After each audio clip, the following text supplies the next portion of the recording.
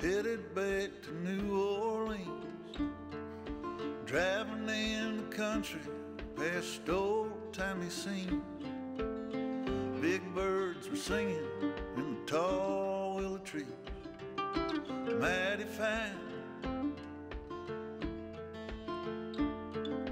3 words written on a paper bag, I miss you, was written in a message in black, thrown in a van 2,000 miles back, a better time.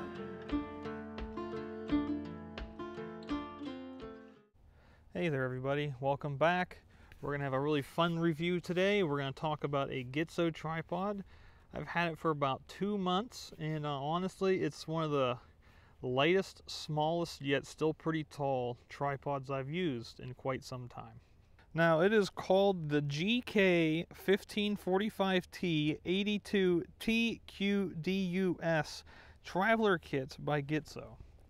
Yeah, it's a mouthful, that's why I had to read it off the box.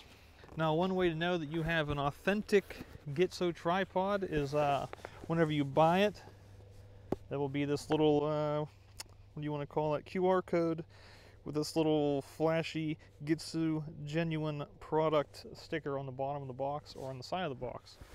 Now right off the top, you're going to need to keep that. Don't throw that away. Don't throw the box away until you've registered your product. You scan the QR code with your phone, and then you get to activate an extra 6.5 years of warranty on this. So you get 7 years of warranty once you have it registered. So as we go over the tripod, we'll talk about my pros and cons about it. Now, even if it is very, very expensive, it still has some cons. So don't think that this is the God's gift to tripod photography. So let's open this box up and see what we got. It does have a bag. It does come with its own bag. They're so proud of it, they put Gitzo right on the bag, so no one will question what's in the bag. They will question the quality of it because this bag is absolutely garbage. Literally anything could rip this bag. It's a glorified dust cover, so unless you're putting your tripod away for a while and you're not going to be using it, just put the bag back in the box. You're not going to want to use it. Which is kind of funny because whenever you go and look at the other brands that you can buy, like for example, we have this, you know, what is this, a Manfrotto Action Sport tripod, one of the first tripods I ever bought several years ago. This bag is actually really nice. It's got cushion to it, has a little carrier strap built into it, and this little dainty tripod. Now, the funny thing is, this tripod was like 65, 70 bucks. And it's got a nicer bag than a $650 Gitzo. Doesn't make sense to me. And real quick, just for an easy size comparison, this is that cheap little $70 Manfrotto Action Sport tripod. Then here is the folded up Gitzo with the ball head attached. It's pretty much the same size. It's about, I'd say, 16 inches in length, folded up with the ball head. So really, if you have plenty of space for this little chintzy piece of junk, you're gonna have plenty of room for something really nice. And this is carbon fiber, so the whole tripod with the ball head is only, I believe, 2.3 pounds or so. So honestly, super freaking light. And this model I bought with the Gitzo ball head, because if you try and put a different ball head on there, it's not going to fold up as compact. And when you use the Gitzo ball head, the knobs and stuff kind of poke out between the legs. So that's super nice.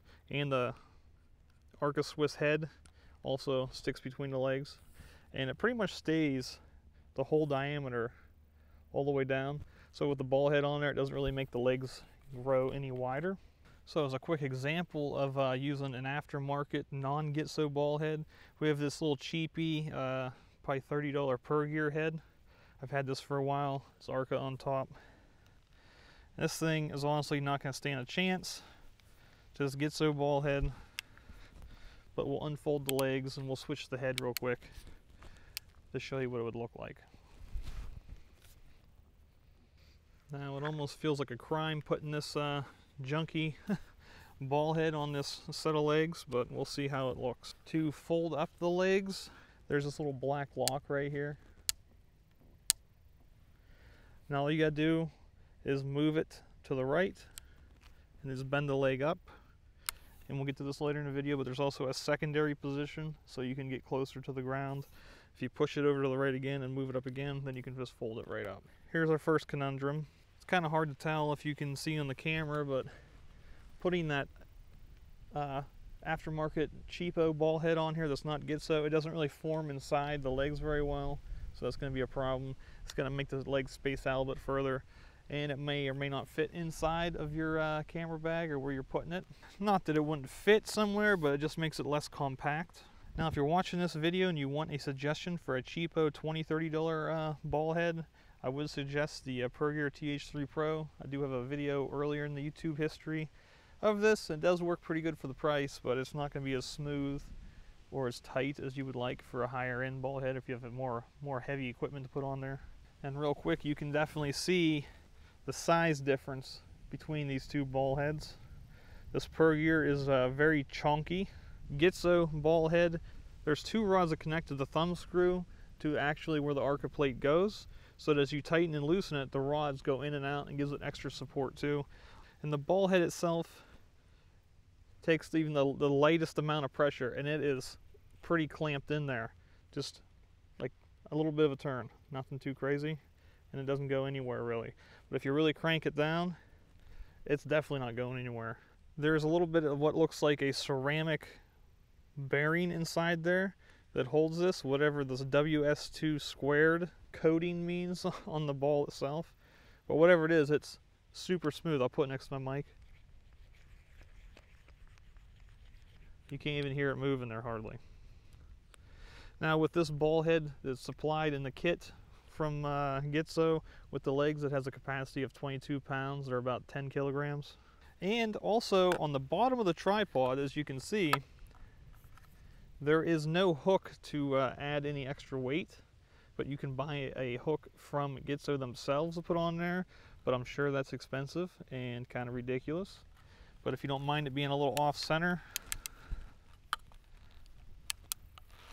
there is a little loop here that you can add a little like a carabiner or two and hang weight off the side, but it's not going to be in the center of the column itself, so your weight's going to be a little off. Now if you want to put anything else on here besides what Gitzo supplies for their ball head, this is 34.87 millimeters across on top. So if you don't want anything super ridiculous on there, like my fluid head looks kind of silly on this thing because it's so skinny, and the 504X is like this big chonker.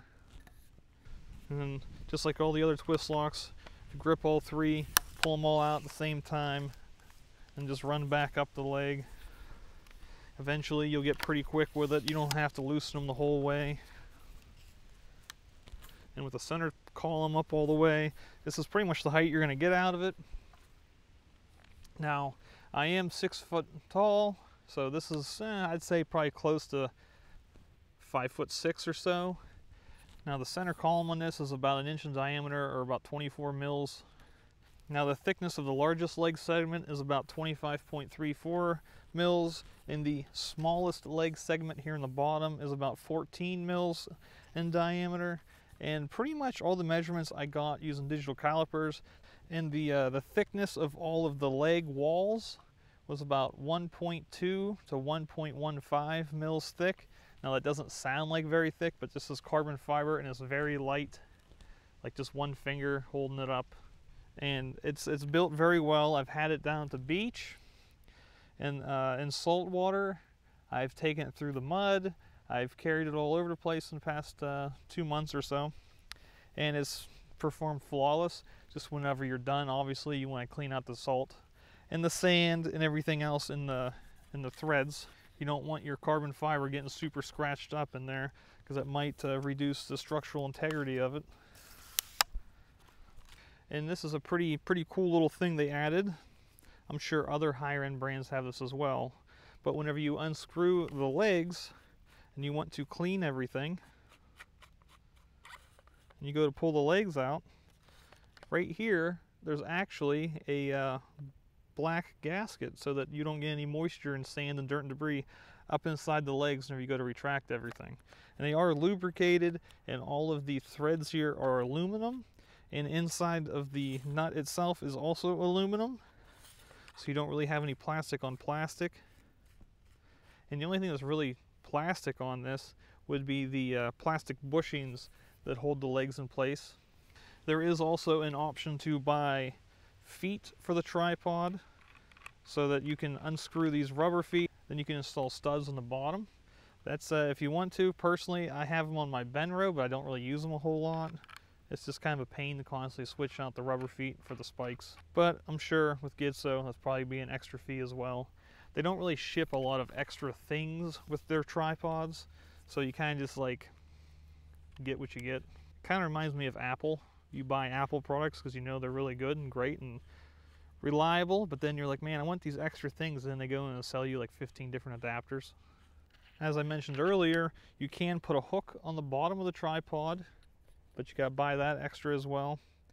But when you take that little rubber bit off the bottom and the metal screw cap, you can take this off and then flip this upside down, put it back inside there, match up the trough with the notch on the inside, put your cap back on. Don't forget to put your O-ring back on there. That way whenever it slams down, it doesn't hurt your tripod. So now you can get real close to the ground, and then you can do macro within inches of the ground itself for a flower or an insect or whatever you happen to be shooting.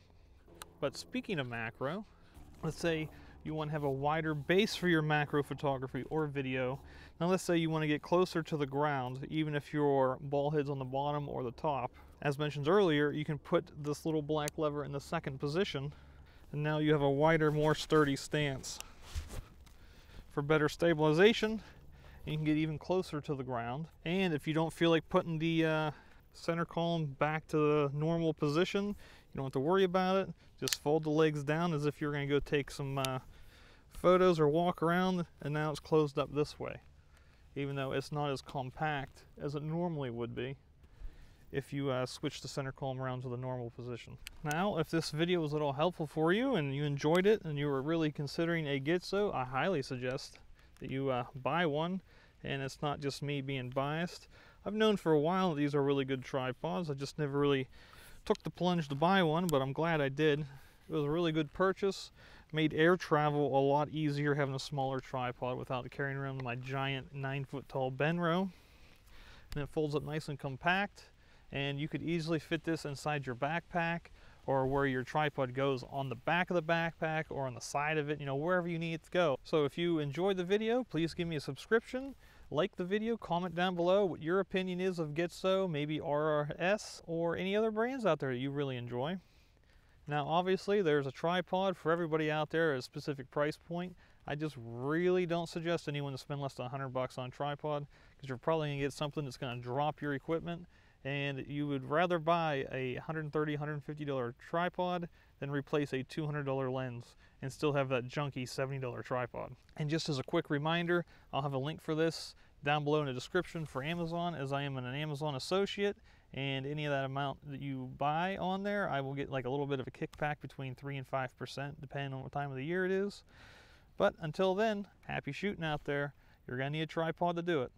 I'll see you.